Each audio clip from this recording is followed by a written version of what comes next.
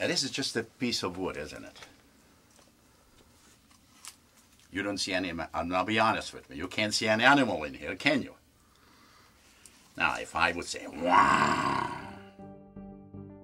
Well, I'm Hugene Hegedus and make buffaloes and rhinos, penguins.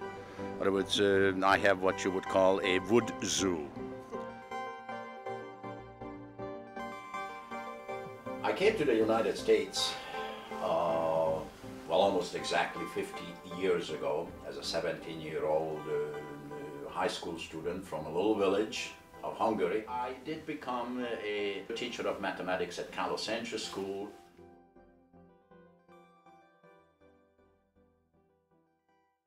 Tons and tons of the world's problem could be solved by an educated population in a world, whether it's here in America or the other end of the world.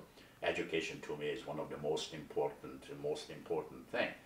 I make most of the animals that I make are buffaloes, and I make buffaloes simply because I live in the city of Buffalo, and I think they're cute, they're brutal, they're honest, they have substance, and if I want to give a gift to someone, I'm from Buffalo, and here's a gift from Buffalo. Now, when it comes to art, I am not an artist. I'm not even a good craftsman, but I have a passion. I have a passion for getting my ideas across to anybody who is willing to listen.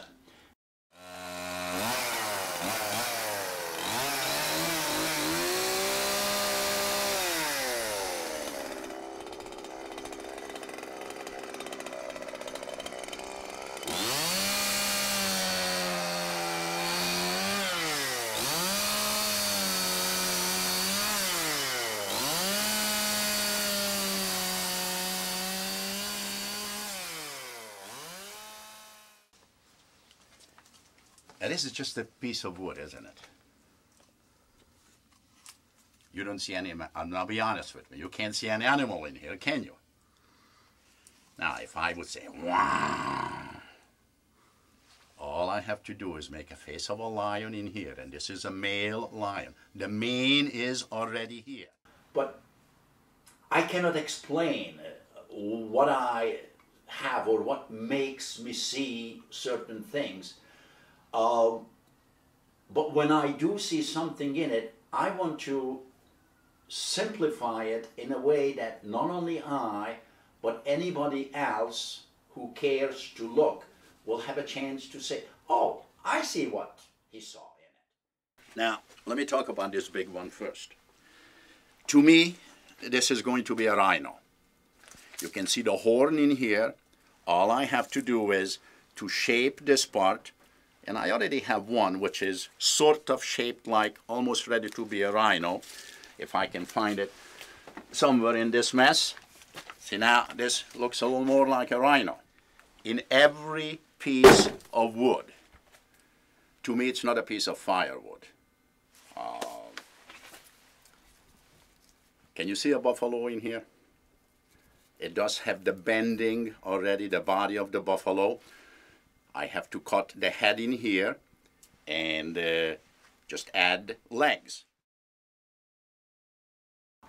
I've given a buffalo to Maestro Folletta, Skitch Henderson. I mailed one to President Bush. Didn't necessarily say I'm a Republican, but I figured the man deserves at least one strong supporter.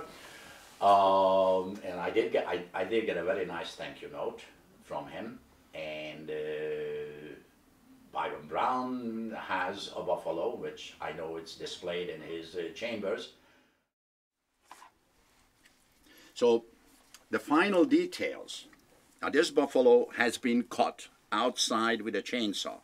I brought it in, and with the bandsaw I cut the head. Final thing that I have to do in here is with this little tool, I'm just gonna smoothen the edges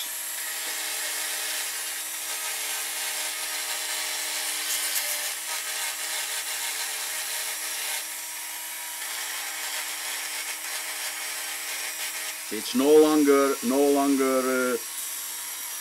as rough. I work the edges in here so it looks as smooth as the buffalo's head. Make the corners in here. And now you have a lip for the buffalo. That is always there. And I firmly believe that if you have an active mind, you're going to be somebody, you're going to be doing something, and you're not going to get old before your time. You have a vivid imagination, you can see things which are not even there. But of course, when an outline is presented for you, and that's basically one thing, I cannot draw the animal that I crafted or sculpted. I can't. I don't have that ability.